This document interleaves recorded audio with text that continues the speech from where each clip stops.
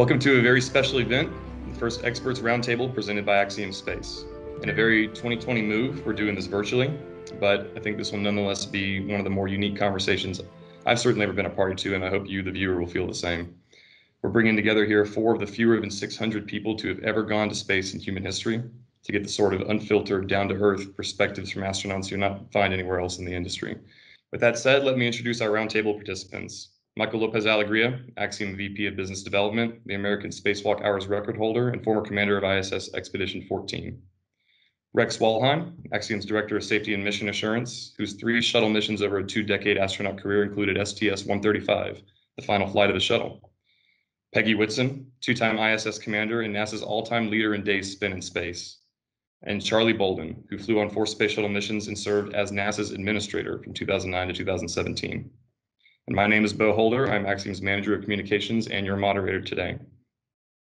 Now, obviously, our respective involvements with Axiom are what brought us together on this occasion. So given that context, I'd like to each ask you for a summary of what made you want to get involved with what's happening here. And LA, I'll start with you. Okay, thanks, Bo. Good to be with all of you. This is a unique opportunity. I'm looking forward to this conversation.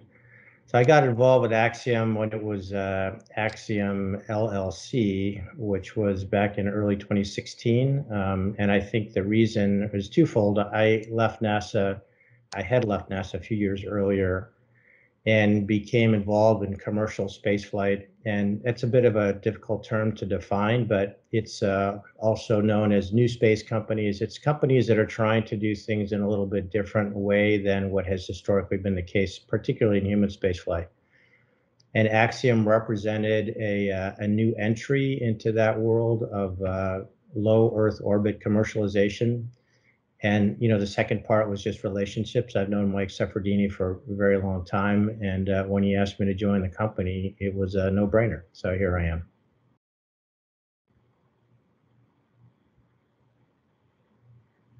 How about you, Peg?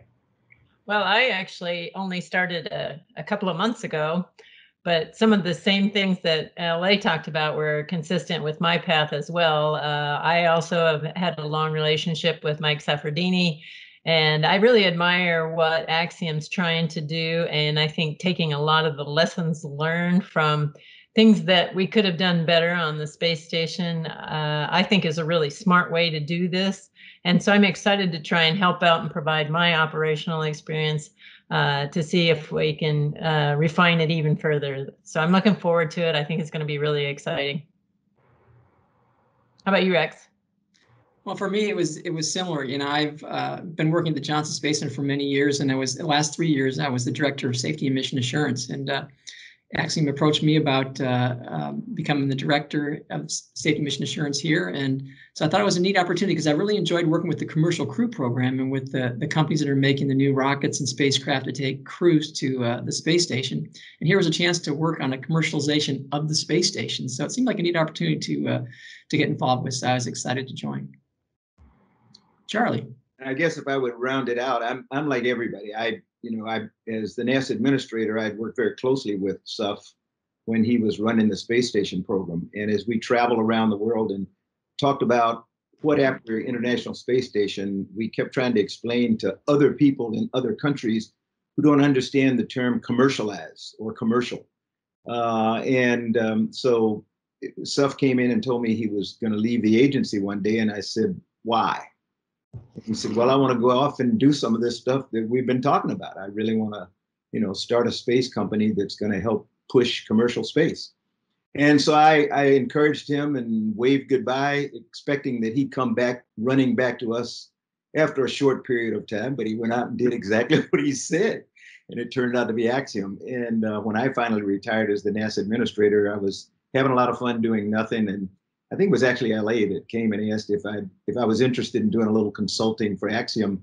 And that was right up my alley because I'm still trying to promote commercial space.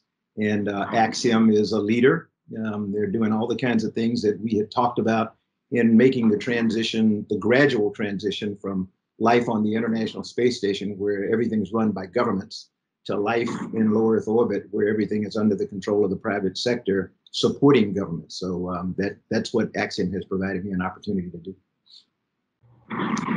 You know, it's interesting. It strikes me that seeing your three faces here, even though because of COVID, we probably haven't been in the same room, I'm guessing in at least a decade, right? The four of us. And certainly not since we all joined the company. And yet it feels very familiar to be, quote unquote, hanging out with you guys, like, you know, like it were just another day back in the office in CB, as we call it, in the astronaut office. And one thing that I think is something that I'm hopeful spreads to our customers, both professional astronauts and private astronauts, is this sense of family, you know, that we have, that you share so many meaningful experiences with each other that it just becomes, you know, like your family member, which is, it's great.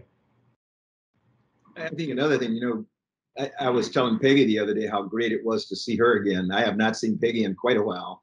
And we go back probably farther than any of the rest of you, because Dr. Whitson wasn't always an astronaut. Well, none of us were.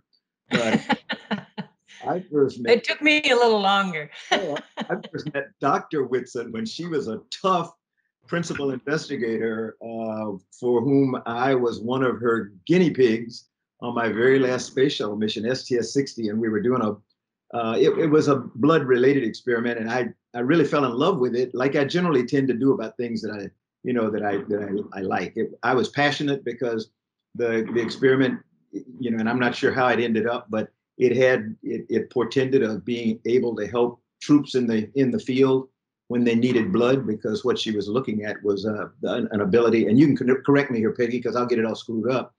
But the way I understood it, she was looking at a way to you know, take blood and put it into much smaller storage capability. Like it looked like they were cards, pieces of cardboard. And then when you needed it, you take out one of those things, I'll use the term solvent, which is probably a bad term to use, but anyway, you'd flush this stuff through and you ended up with whole blood again. And for me as a Marine, that was really, really, really exciting, because I felt that right out in space, I was doing something that was going to help my fellow Marine sailors, soldiers, airmen, and all that stuff someday if they got to the point where they needed blood. Yeah, it was a lot of fun working with Charlie, because, you know, besides he has a fantastic sense of humor, but I also was in charge of the organizing all the space science on that landing day. And the funniest thing that happened to us was that, you know, we had to cut everything to fit within a very small window. And somebody came in to say, well, you aren't going to be able to finish all these investigations. And Charlie came over to me and he put his head on my shoulder and he said, Dr. Whitson, why don't you tell them why they can't do that?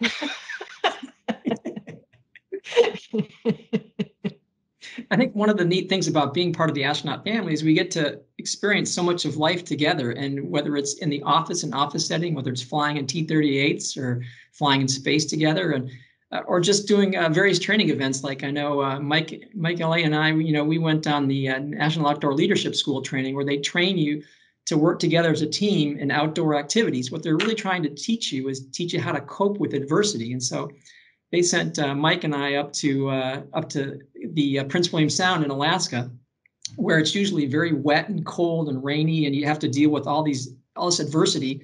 And it trains you how to deal with that and cope with it. And one of the fun things about that trip, though, was we had probably the 10 best days of weather they've ever had in Prince William Sound. So the things we had to cope with were too much salmon, too much sun. It was just absolutely incredible. But it was a great experience to really get to know people and to get to know our future crewmates and other office mates. It's a neat part of being an astronaut, being part of that family. I wonder if you're going to come clean on that story, Rex, because that was nothing much more than a paid vacation. It was glorious. It was. We tried to hide it when we got back, but it didn't work. You know, we had the picture to show it. You know, we had to show the 1.5 rainy days we had there. But other than that, it was pretty awesome. Yeah, it was great. Well, I think you made up for it, LA, when we did our survival training in Russia. And it was winter survival. And so the Russians know how to do one thing really, really well, and that's winter. And we had the biggest snowflakes. I'm from Iowa, but the biggest snowflakes you'd ever seen in your life. They fogged up the pictures. They looked so bad, but it made everything wet. They were these big, fluffy, wet snowflakes. And, you know, the first night we had to build a little lean-to and sleep up next to the capsule, and we all froze to death. So the next night, the next day, LA and I are working on the chalage. It's a little tent-like thing, a little place we were going to live. And we were there with Roman Romanenko, a cosmonaut who hadn't flown in space at that point in time either. I hadn't flown, but LA had. And we were going to build the 5-star chalage. Well, because it was so wet, the snow was so wet, it was coming down while we're building this thing. We get inside, and as soon as our body heat starts warming it up, it starts raining inside the tent. Yeah. It was miserable.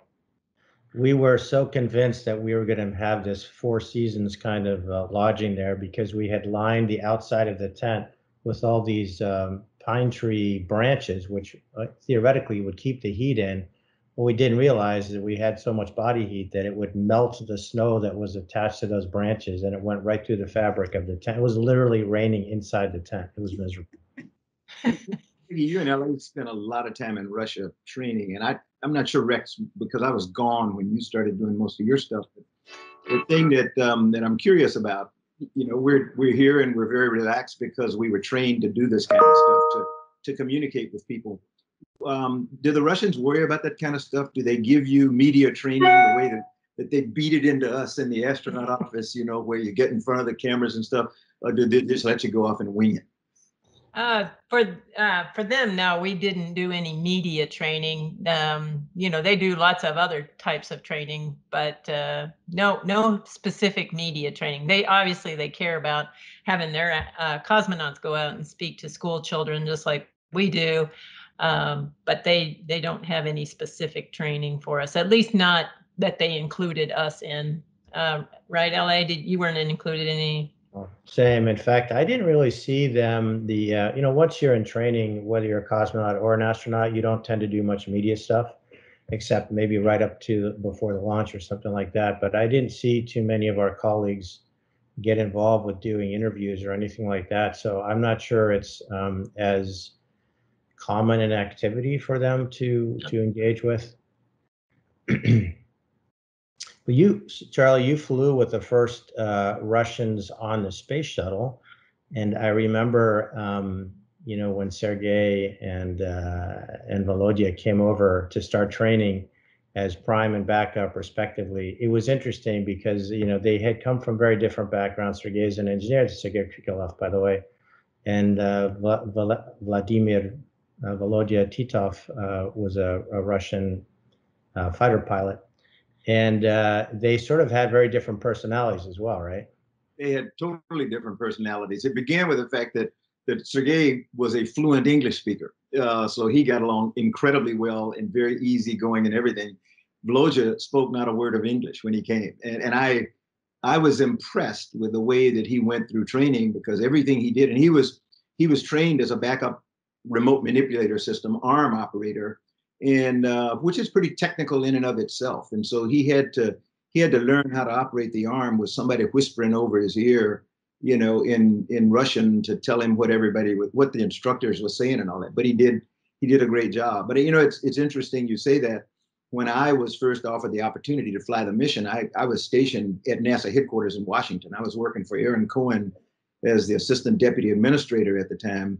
In Dan Golden's first year. And I really wanted to get back to Houston, because I hated DC. And George Abbey came in one day and said, "Hey, we want you to go back to Houston and fly one more time. Would you be interested in doing that?" I said, "Yes." "What do you want me to do?" And I was kind of hoping I'd get the command the first Hubble repair mission, because we hadn't done that yet. He said, "No, that's already gone. We gave that to Covey." I said, "Okay, what do you have in mind?" He said, "Well, we've got these 2 Russian cosmonauts." I said, "Forget it." And of all people to tell you to calm down, George said, "Calm down. They're in town. Why don't you have dinner with them tonight? Meet them." Donna and David Bartow, who I think we all know, had them over to the house. And from the moment I walked in the door, we started talking about family. And, at the time, Sergei's daughter was Olga, who was 4. Vladimir had an 8-year-old son, Yuri, and a 16-year-old daughter, Marina. And that's all we talked about all night, was our families, what we wanted for the future of the world, and the kind of world we wanted our kids to grow up in. And I went in the next morning and I said, "Okay, I'm all in. And it turned out to be the most fantastic 2 years I've ever had, training with them, flying, and then getting a chance to go visit Russia, though it very shortly in our post-flight stuff.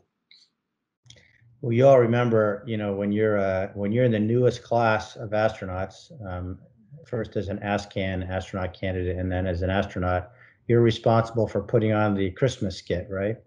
And so the year, I guess it must have been 95, maybe, when you started training. Maybe it was 94, Charlie, with that crew. So one of our segments, which tended to be based on Saturday Night Live at the time, was the Wild and Crazy Guys, and Scott Parazynski and Sergei were the Wild and Crazy Guys. It was pretty funny. That whole aspect of international cooperation on the space program is really one of my favorite memories of the program. Just how we've been able to cooperate with the Russians, like Charlie mentioned, but just to show how things have changed in a generation. My father was a B-17 pilot back in the World War II era. So in 1943-44 timeframe, he was training at a place called Maxwell Air Force Base in Alabama. Well, on my first space shuttle mission, we took our T-38s down to the Cape for launch, and we landed at Maxwell Air Force Base, which is still there, and went on to the Cape. I can imagine, if somebody had tapped my 19-year-old father on the shoulder and say, "Hey, someday you're going to have a son, and he's going to land here at this base in a jet," which he knew nothing of at that point, on his way to the Kennedy Space Center, where he was going to fly in a space shuttle, and which was complete science fiction. And if that didn't make him faint, they'd say, "Oh, and by the way, in his career, he's going to fly with a German astronaut and a Japanese astronaut." Shows you how much times have changed since World War II, and to have that kind of cooperation has been an amazing, amazing thing to experience. That's how I felt about landing reusable first stages on rockets until a few years ago. Yeah, exactly. So that, I think, brings to mind a question, Rex, what you just brought up, that I think people would be curious to know, which is, you've all had long and distinguished careers that you've kind of taken us through briefly here. From when you started as ASCANs to now, and then where you think we'll be in 20 years, how has the profession changed, and how do you think it's going to change once it's no longer just members of civil space agencies? I think I've seen the most radical change because when I came in 1980, I was in the second class of people not Apollo astronauts to be, the 2 years prior, the class of 78 had come in. They made world history because that was the first time you had anybody other than a white male, with the exception of a couple of scientists. They were all test pilots. And then shuttle, because it was going to be able to carry up 7, maybe even 8 people, as we did on one German Space Lab mission. Shuttle opened the opportunity for people of all races, creeds, colors, background, and everything. You didn't even need to be a STEM-related person, as we proved with my payload specialist on my first flight, then Congressman Bill Nelson. So what Shuttle did was open up the opportunity to bring on people that Axiom today is trying to give an opportunity to venture to space and have an opportunity to see and experience the kinds of things that the 4 of us saw and experienced, that I can only speak for myself, but that changed my life because it changed my whole perspective on the planet. And that's one of the things that makes me really anxious to see more and more people get an opportunity to go where we've been. It's interesting that's obviously an inflection point in the trajectory of democratizing access to space, right? So you go from all white military test pilot males to, what the space shuttle was. And I think we're in the middle of the second transition now, which is to allow non-government astronauts to be able to fly. And just a quick story, back in 2004 and 5, I was training with somebody to go to the ISS on the Soyuz. And so I had my Russian counterpart was Mikhail Misha Turin. And then the third seat was going to be occupied by a spaceflight participant, a tourist, if you will. And I wasn't crazy about that idea, I'll be honest. Space station was still under construction, and I figured this is for trained professionals, and we're wearing hard hats around here and things like that. And at the end of the day, the person who was training for that mission was medically disqualified and was substituted by another person, Anusha Ansari. And my time training with her briefly and then flying with her for just about 10 days completely changed my outlook on that. And I started, going from being a reluctant participant in this movement of getting people who are not professionals into space to, drinking the Kool-Aid and then pouring the Kool-Aid. Charlie, when you and I were back in our respective roles between 2012 and 2015, so it was interesting times. And I think that that's what I see in the future. Hey, Bo, Go ahead. Go ahead. I was going to add that I think probably this time in space exploration is changing a lot, and having more and more interest in commercialization of space is going to help the exploration of space, because it's going to help us build an infrastructure that will stabilize the industry, that will allow us to take the next steps and go to the moon and Mars and do these other big things, because we will have an infrastructure built up that's taking advantage of the commercial aspects of space. And as a scientist, I think there's just tons of potential uses for space to do scientific research and develop new drugs and grow stem cells, et cetera. So I think there's lots of really interesting stuff that can be done up there, and I'm looking forward to seeing how people are going to take advantage of it and use it more effectively. If I can go back to your, kind of your question, Bo, I just think about LA and my relationship. He when I was the NASA administrator, and in our early years, I was, as LA will tell you, I was not a big fan of commercial spaceflight. In fact, there were people who felt I was an enemy of commercial spaceflight, and I was not at all. I didn't know about it. I wasn't sure how I felt about it. I knew that the promises being made just could not be fulfilled in the time frame that people laid them out. LA went off and got himself involved as the doggone head of the Commercial Spaceflight Federation. And I have to admit, I've never told him this before. I wonder what the hell had happened to him. Okay, who the hell got into this guy's head and fed him all this crap? And but as we worked together more and more, because he'll tell you, I came over and spoke to the organization as much as I could, and because I was trying to learn. And but the more you learn about all these disparate people and their ideas, I think the more you understand that, one, we don't have the only way to make a cake, and that there are a lot of different ways to do this. And the more diversity of thought we have, the better off we're going to be. And that's what commercial space represents to me, is just a diversity of thought in how we approach the same thing we all want to do. We all want to explore and get humans back to the moon and on to Mars and all that kind of stuff. But NASA doesn't have a corner on the market, nor do any of the other national space agencies. And it's going to be some upstart organization that comes around and gives us just the right idea that pushes us over the top. And I think that's going to come from the commercial sector. Yeah, and I think that partnership is going to be good from both sides. I think, getting other people, democratizing space even more and allowing more and more people to get to space is going to be great. And I think we all support that.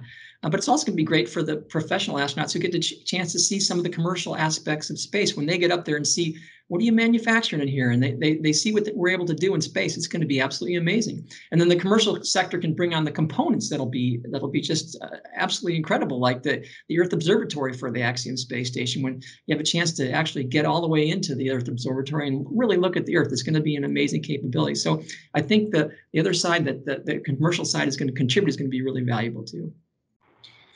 One thing I think I kind of want to put a pin in here is, you've all talked about the importance of more people on orbit, the importance of the moon and Mars. And I find that as a space communicator, I run into people way too often who are the type to say, we have all these problems on Earth, why do we need to go to space? And that sort of line of thought.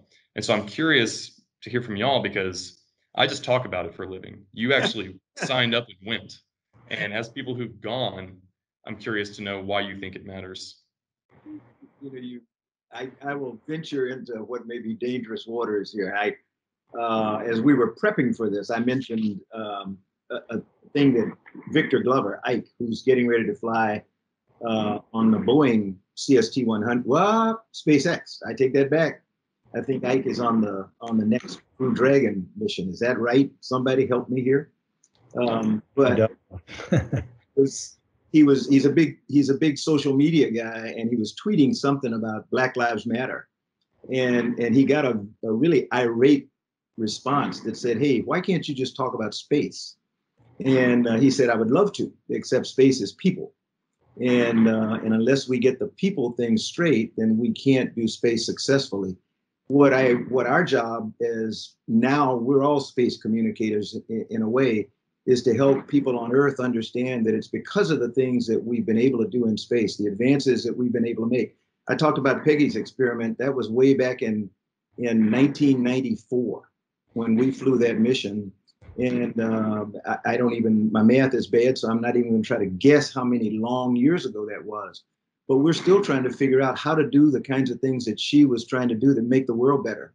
And sometimes it's the microgravity environment of space. It enables us to do things a lot quicker because the body gets old quicker in space. So we can see things. That's not accurate. Dr. Whitson, you can correct me. I just say it gets old. It feels old. But processes occur much quicker in space than they do down here. So the value of space is that it helps us to solve a lot of the major problems that we have been unable to solve down here, which I think will make society much better in the long run. So I think it's absolutely vital. They're both necessary. I think honestly, it's a false choice to have to pick between space exploration and trying to solve the world's problems on Earth. I mean, they are one and the same. And just think of the money that we spend exploring space as an investment, because that ends up getting, multiplied significantly by all the positive effects that it has on humanity, whether it's STEM education or medications or technology advancements. It's really, it is money very, very well spent. Yeah, and I'd kind of harken back to the international cooperation aspect of it. I mean, to get countries to cooperate in space, it happens naturally because you're in this foreign environment where there's this tiny foothold where humanity's living off the planet. And we're living off the planet as one crew. We got, we may have European, Japanese, Canadian, American astronauts all together working together, and they work as one team. They solve problems together, fix things together, and they live together, and they learn from each other. And the amount of cooperation is absolutely amazing. From an intergovernmental standpoint, there's not a lot of big places that are keeping the United States and Russia together right now. But boy, on the space program, they are. We treat each other like brothers and sisters. We really do take care of each other. And when you're sitting up there from that vantage point, and you look down at the Earth with no borders, and you see that, boy, there's a lot more we have in common than we have differences. When you look at that thin blue line on the edge of the Earth, that's the atmosphere, just this tiny sliver, and it's all that keeps us alive. And you see that from space. And when you have a chance to experience that with people from other countries, it forms a bond. And you take that bond, you take that experience back to your countries, and it really does bring us closer together. Well, I think you guys said it all very well. I would add that I think there's something more of a philosophical thing about exploration and why we do it. I think we have done it forever, and it's always, what's over the next mountain, what's over across the ocean. This is just the next ocean. And so I think from a philosophical perspective, it's something we're going to do no matter what. And so it's a great way to do it because of the side benefits of all the technological advancements that go along with that and the international cooperation. So it's all, to me, very much a combined thing. I'll kind of piggyback on what Rex talked about, the international thing. Peggy may or may not remember this, but back in 2010, Peggy went with me and Bill Gerstenmaier, and we'll be a small team of people over to China. And we visited Beijing, Shanghai, and I always forget, way out in the Gobi Desert, their launch site for their human spaceflight program. And I just remember we had an opportunity. They had just selected their first 2 female astronauts, whatever they wanted to call them. And I remember them coming out and meeting Peggy, and it was like God. It's like they were meeting God. Even in China, they knew who Peggy Whitson was. The first woman to be chief of the astronaut office, this astronaut extraordinaire. And I remember just beaming watching this, because this is exactly what I think what you're talking about, Rex. The fact that we all appreciate each other for the talent and skills that we bring to this thing. And we don't look at We don't look at what country somebody came from or what race they are or what religion they are. We just get focused on the mission, and we pick people that we want to be like. And those two young Chinese women wanted to be like Peggy Whitson, and I was sitting there just beaming. But Peggy, she just chilled. It's no big deal. Two more disciples here. That's not what I think, Charlie. You know that. So I'm sure at some point over a career like that, there comes a point where you go from being a person to receiving that sort of the hero worship or the adulation that astronauts as an entity have always gotten, apparently even from other astronauts. So I'm curious about y'all as people. Is when that started to become your experience, did it feel weird? How do you adjust? I mean, I'm sure you still feel like the same person inside. So how much of it for you is a job and how much of it is adapting into becoming a different sort of figure? For me, it was very unbelievable to try and think of myself as a big role model or anything like that. It's hard to swallow. But once you accept that, I think it improves your ability to communicate some of what you want people to take away from your experience, and allows you to give a better message. Maybe, I don't know. For me, it was definitely a big hurdle to get over, being that whole idea that yes, I should be a role model. Yeah, it's interesting, Bo, how you frame the question, because it is very definitely part of your job, and I think the sooner you kind of accept that responsibility and kind of get over yourself, the better you become at it. It becomes a responsibility to try to communicate effectively and be responsive. And, I think all of us have different personalities with respect to how much we like or dislike the spotlight.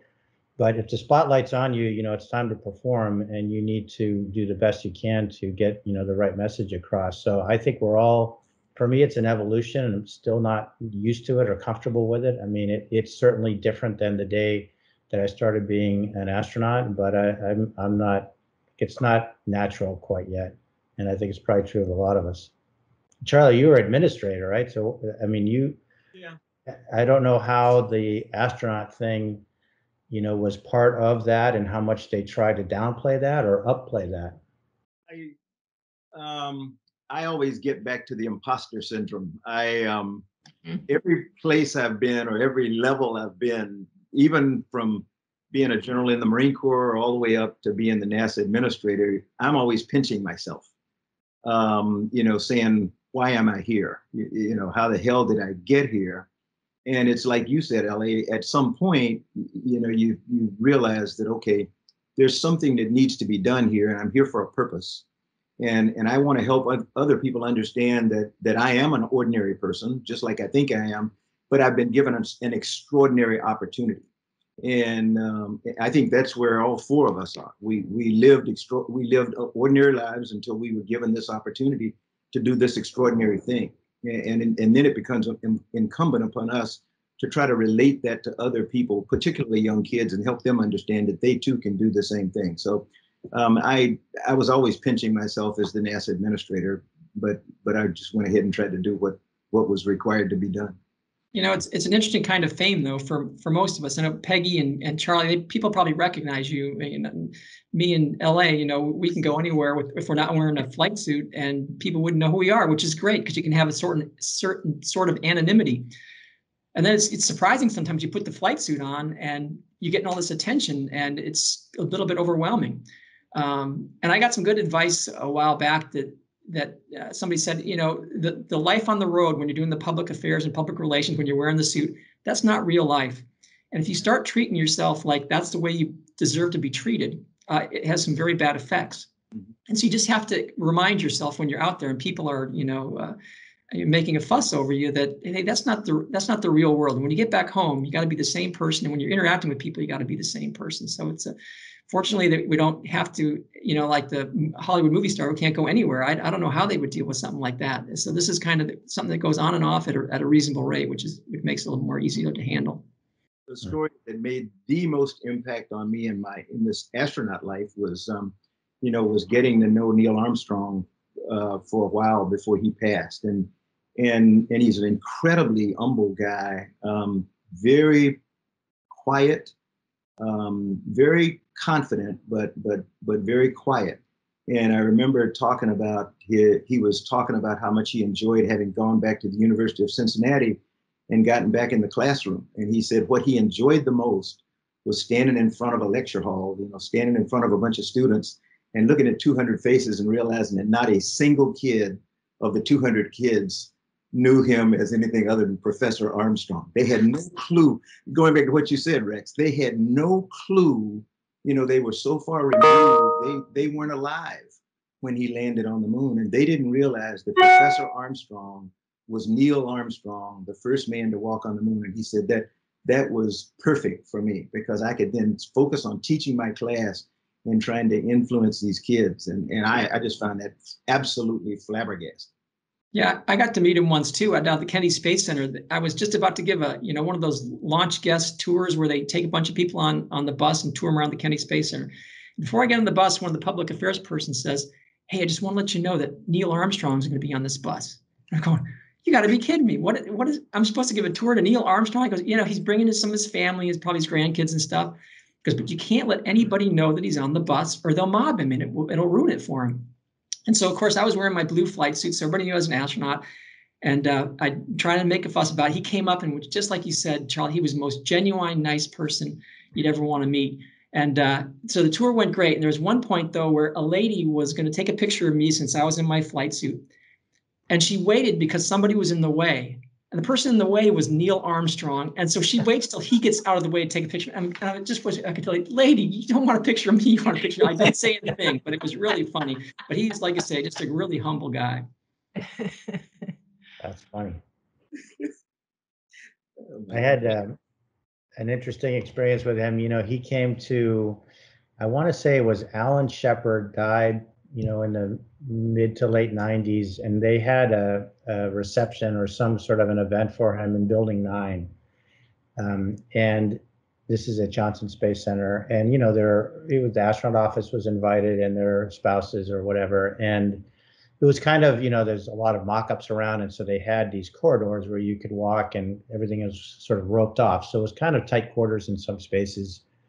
So I was there with my wife at the time, and she stepped back from a conversation and inadvertently stepped on Neil Armstrong's foot. And I said, you just have a 50-50 chance of having stepped on the first foot that stepped on the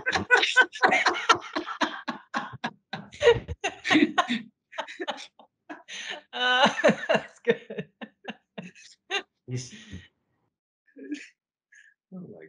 That's amazing. It makes me wonder, for y'all, I wonder if meeting Neil Armstrong, given that he sort of was the paragon of the profession you were in, it feels to me like it would be for me to meet Carl Sagan or something like that. Was it like that for y'all, or is it more, does the astronaut family sort of transcend time in that way, that it was more respect than awe? Or I'm just wondering. It seems so fascinating. For me, it was a little bit of awe, and like the kind of imposter syndrome that Charlie talked about. You think, this can't be real. I can't be considered as part of this line of people who've flown in space. And the same thing happened when John Glenn got his flight on his shuttle flight. Peggy, I don't know if you remember, we were down at the Kennedy Space Center as astronaut candidates. And he came and was on the same stage as we had a function that night. And he was the member of, the first class of astronauts, and we were a member of the Sardines, the 16th class. And I remember sitting on that stage thinking, I can't believe I'm part of this lineage of astronauts from the first to the brand new. It was just kind of one of those pinch me moments. Yeah. And I definitely know that Neil was my inspiration for wanting to become an astronaut, because I remember watching on TV when he stepped on the moon, and I think it was a very inspirational time in my life. I actually enjoy talking to young people that are about 8 to 12, because to me that's that time frame when they're most receptive to ideas and influences. And that was when I saw Neil walk on the moon, and I was like, looks like a cool job to me. It is. People that are examples that you want to follow. We all pick we all pick role models or people that we would like to be like. And I can remember my first year in the astronaut office. In fact, we got there in July of 1980, and we were introduced to Al Bean. Alan Bean was, one of the moonwalkers, and he was our Dende. And so for one whole year during our astronaut candidacy, the guy that rode the buses with us and and sat in the back of things with us and everything was a moonwalker, was Alan Bean. And this guy was, again, so humble, talked about anything you wanted to talk about, answered any questions you wanted to answer, but he was there to help get you through this first, for many of us, difficult hurdle of getting out of being an astronaut candidate to being recognized as somebody who's finished the training and is now ready to be assigned to spaceflight. And it never ended with him. I remember talking to him just prior to his death, and he was a phenomenal artist. If you did not see him, so his artwork is just unbelievable. But I called because we were trying to get him to come to the Naval Academy to participate in something that LA and I have done a number of times called the Astronaut Convocation, where we bring some Naval Academy graduates back to talk to the midshipmen about the space program. And we were looking for a moonwalker because we wanted to celebrate the 50th anniversary of Apollo, and we couldn't find one that wanted to come. So I called Al Bean, and he said, I am honored, particularly as a University of Texas alum. I would love to come back there to do that. He said, but I don't have much time left, and I've got too much work to do. He had a couple of more lunar landscapes that he wanted to paint, and he recognized the fact that that's what his life was now dedicated to. So, again, he gave me this example of, you may have loved flying in space, but there's now something else that you really need to focus on that's going to give a message to people here on Earth and help bring other people along. And that, for him, it was the choice of art. And I talk about that mainly, Bo, because you're a space communicator. And you do something very well that a lot of us work really hard to do. And that's tell a story, communicate, make things understandable to people. You do it as second nature. I can only speak for myself. I really work hard at it because you want to talk in acronyms and you want to talk in stuff that you've learned, and the common man and woman on the street doesn't have a clue what you're talking about. So, there is a really important place for communicators in helping us to tell the story of what we're passionate about and what we do. Well, for me, I had my own journey to get here that was sort of influenced by the feeling that this was going to be my life's work. But in this context, you've all been, and that's the thing that is so amazing. And so to pick up on the point you were making, Charlie, I am considering myself sort of the avatar in this case for the viewer, for somebody who had the honor to meet y'all and would just have all these questions and the kind of stuff that you don't get to say in interviews or in press appearances, but just how you really feel as a person, and so the thing that I have never asked all y'all, even when I've seen you face to face, but I think about all the time is, Charlie, you talked about flying being a life-changing experience for you, and Rex talked about it being eye-opening in terms of international relations. But if you're willing, I would like to hear from each of you just briefly what it really was like. I mean, really, we talk about the overview effect and we talk about the absence of national borders and the thinness of the atmosphere, but on a personal, subjective level, what that experience was like for you. For me personally, I think it gives you perspective. You look down at the Earth and, all of humanity, except for this handful of people that was living up on the space station with you, lived there. And you recognize how important that place is. And it's so big, you realize how big it is. And you have no idea, I think, until you step away and see how big it is and how important it is for all of us to have that. And so you have that sense of perspective. And then you look out to the stars and you have, thousands and thousands and thousands of stars. And that's just in our galaxy. And there's billions and billions of galaxies. And to me, that range of perspective that you get gives you this huge sense of how important we are and how little of, less than a grain of sand on a beach that we are.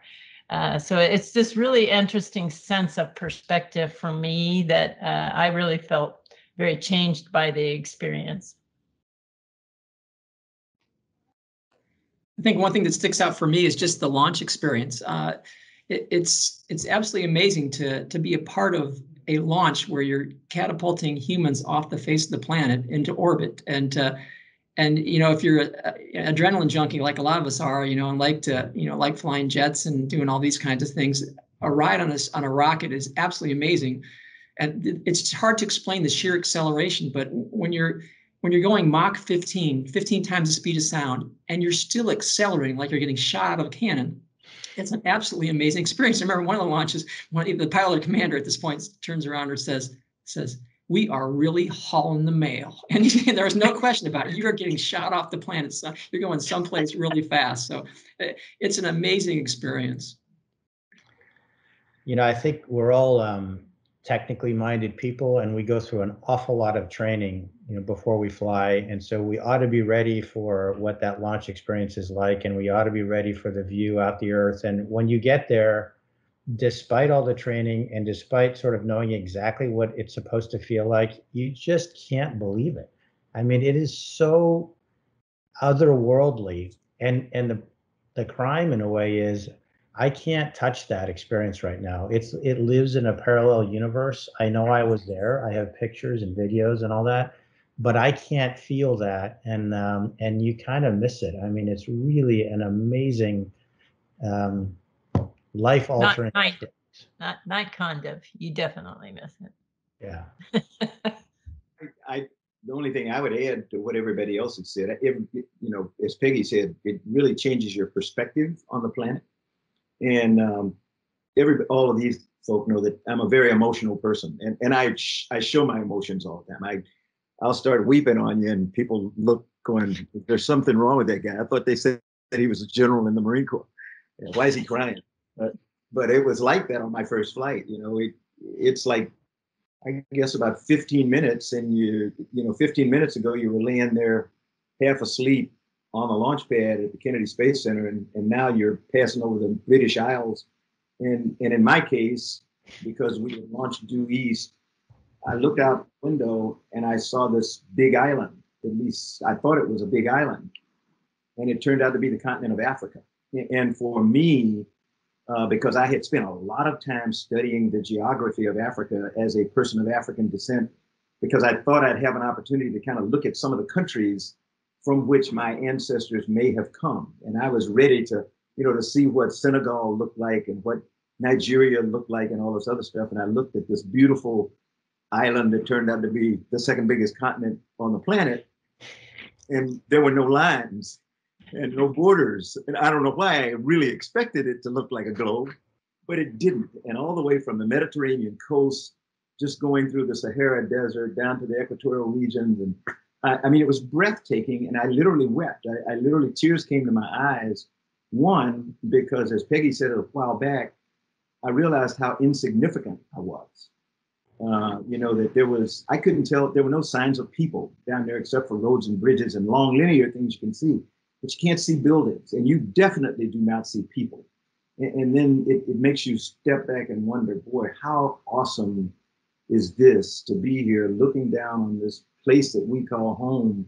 And a lot of things I thought about it, a lot of things I was taught about it, about differences in people and differences in countries and borders and boundaries, and that's all bunk. You know, it's all stuff that's in my head because somebody taught me that. So that was the emotional thing that LA's talking about that I wasn't prepared for. And I mean, it just emotionally affected me. And it did every single time I went to space. I never got accustomed to that, to being off the planet in a unique situation that very, very, very few people have an opportunity to do. It seems to me like you'd all go back if you could. In a heartbeat.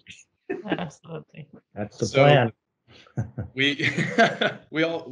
Those of us who think in very long terms about the future of all this, you know, whether you're talking about colonies on Mars or the moon, or you're talking about O'Neill cylinders or future Axiom space stations all over Leo and maybe further, you know, you think about a truly permanent human presence in space, people who maybe even are born, live, and die there on a long enough time scale.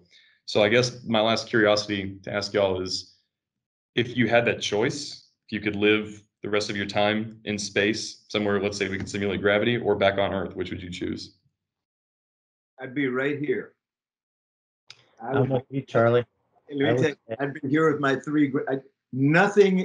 no experience I've had replaces the incredible joy that I get looking into the eyes of my 3 beautiful granddaughters and telling them about people like Peggy, and seriously, and saying, you can be like her, knowing that they can now. That wasn't always the case. When Peggy came along, I'm not sure that she had any belief that she could do what she's done right now. Nobody ever thought we'd have a female chief of the astronaut office, as an example. Not when I got there. That was out of the question. You were not going to have a non-military test pilot ever lead the astronaut office. Yeah, I would agree with those guys too. I think what makes space so magical is being able to go there back and forth. I think, it's going to be great one day when people can live there permanently, but it's just such a transformative experience, and it really has its full meaning when you've been there and come back and share it with people and think back on it, and then maybe get a chance to go again. So the more we can go back and forth, the more ability to have that kind of transformative experience, I think, is really beneficial. My only problem is I have to get my husband to be an astronaut too, so he can go with, and then we'll just stay. I like that one. Players to do that. Well, it looks like we're hitting the end of our time here. This has been such an amazing conversation, and I'm sure I could listen to y'all do it for hours. So I hope that we get the chance to do it again soon. Thank you all for your time. LA, Peggy, Rex, Charlie, everyone watching, be well. Until then. All right. Take care.